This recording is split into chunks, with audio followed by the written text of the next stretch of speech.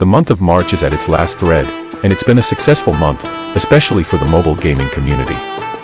We've seen a lot of long-awaited, hype-filled titles hit the scene, as well as a few surprising yet silent releases. Hey! Game heads, it's your host P-Doc, and today we'll walk through the 10 best newly released games of March 2024. Let's get into the video, shall we? Let's start softly with EGGY PARTY, a metaverse game, and if you don't know what that means, it's kind of an MMORPG meets sandbox, where players gather in elaborate servers filled with several mini-games and activities that you can participate in with your friends or experience solo. The graphics are cute and colorful, with egg-shaped characters that come in a surplus variety of different designs and cosmetics. You can create a personal universe to host parties and custom-built games or simply hang out with friends. There is an emphasis on creativity and uniqueness that looks appealing in a sense. As I said, there are several types of somewhat mini-games scattered around the EGGYverse, from FPS shooters to Bomberman-style action and everything in between. I find the project ambitious, and with a well-received rating on the App Store, I think it might have succeeded. The might being there because I haven't played the game. EGGY PARTY is available on both mobile platforms, playable only online. Ripping off the bandage with a likely rip-off that might just take off. I'm talking about none other than Bloodstrike. What started as a Warzone light is now arguably its best contender, having the balls to release on the same day as the Battle Royale giant.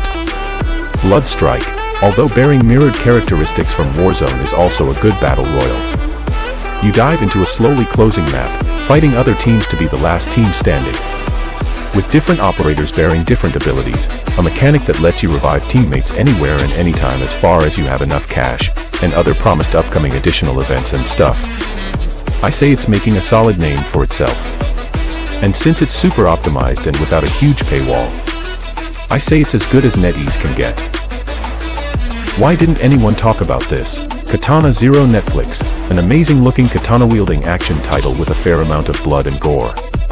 The platforming hack-and-slash action is gorgeous, the best I've seen in months, all enveloped around what seems to be an interesting blurred-out story.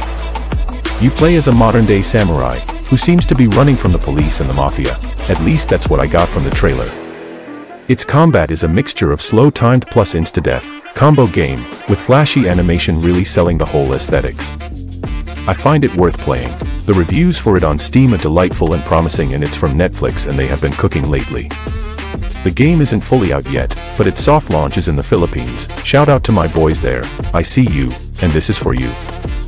Next up is a title that has apparently been in the Android sphere for over a year, and I am only just aware of its existence because of its recent release on iOS.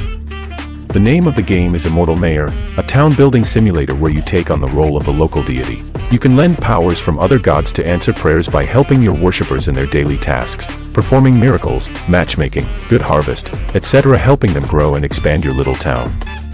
I think the game has a smooth/relaxing fashion to it, with an interesting premise that gives you the literal powers of a god that increase with the offerings that you get from your worshippers, trading them for needed abilities. It's quite interesting, if I may say, and as a town-building simulator, you know that it has already gotten my utmost attention.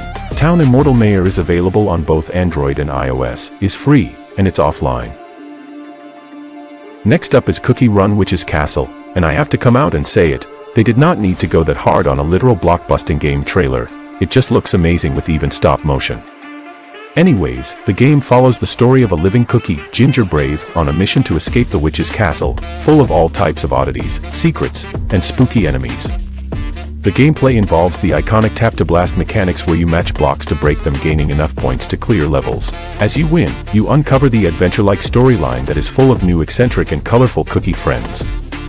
I find the premise fascinating, at least enough to download and play, but the ratings and comments on the App Store suggest that it may be tilting towards a pay-to-win route. What do you think? I personally think you should at least try it because of the framework. The game is available on both Android and iOS, is free, and I think it's playable online. Remember when I said that this list had an unexpected, surprising entry?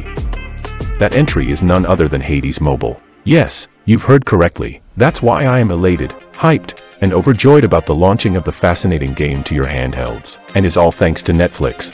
For those who do not know about this masterpiece, Hades is a hack-and-slash action roguelike where you assume the role of the son of the Greek god of death, Hades, trying to escape his father's domain, the treacherous underworld, to meet his mother, Persephone, The game has gorgeous graphics and beautiful combat, filled with a saturated list of weapons and abilities. The roguelike nature is without a doubt well done, with each run and subsequent death expanding on a developing story. The combat is well done, with challenging enemies of different types finalized in a daunting boss fight. The game has been praised in the console community with a very high rating on Steam, and I am thrilled to pieces, waiting for it to get its Android release because Hades Mobile is available only on iOS at the moment. Let's address the elephant in the room, that being the first-person shooter, Battle Royale giant, Call of Duty, Warzone Mobile.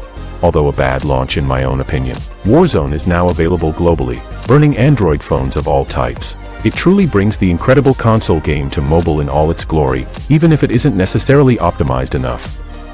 As a Battle Royale, you dive into an ever-shrinking map, to battle other players and come out on top.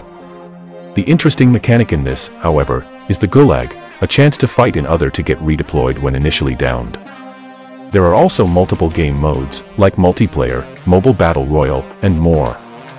The shooting mechanics, physics-based movement effects, and graphics are amazing, but only if your device is one of the big guys. It's a great game, and I won't lie, even in its high ping and pixel graphic state that I experience, I still have a great time playing multiplayer. It's available for both Android and iOS, and it's free. Night Crow is next, a new MMORPG that, at first glance, you realize that it looks terrifyingly stunning. Made with the Unreal Engine 5, I'm even a bit scared to say that this is a mobile game. The game is set in a fantasy medieval world full of magic, fairy tales, and sorcery, where you can play as a knight, wizard, and all the other iconic classes in the MMORPG. I am not a big fan of that genre. I don't ever think I've actually spent my time playing MMOs, but the thing that drew my interest, fascinating Unreal graphics looking straight out of a console. Sadly, it is an auto-battler, a sub-mechanics that doesn't really settle well with the community of its players.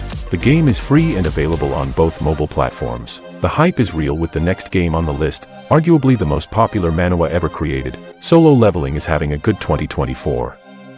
First, an anime release, now an action hack-and-slash RPG that follows the story made by Netmarble.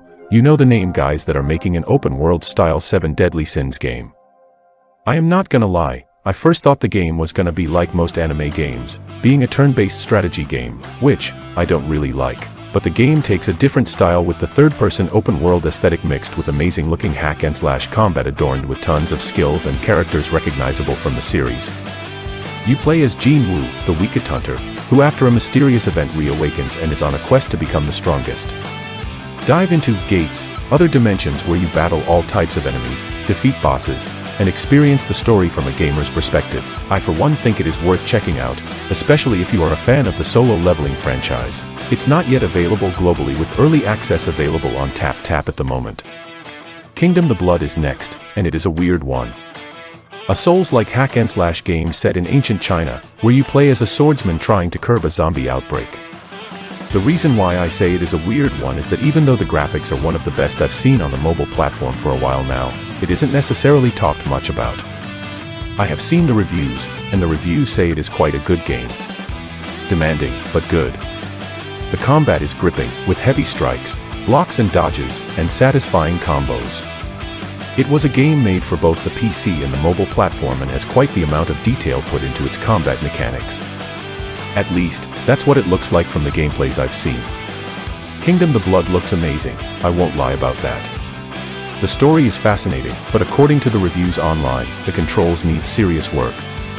It is available on both Android and iOS, and it is free and playable online. With that, we are done with today's video. Which new mobile game are you going to try out? Let me know in the comments section. Please like and subscribe if you enjoyed the video to get more content. It is your host, P-Doc, once again. Thanks for watching, and I will see you in the next one.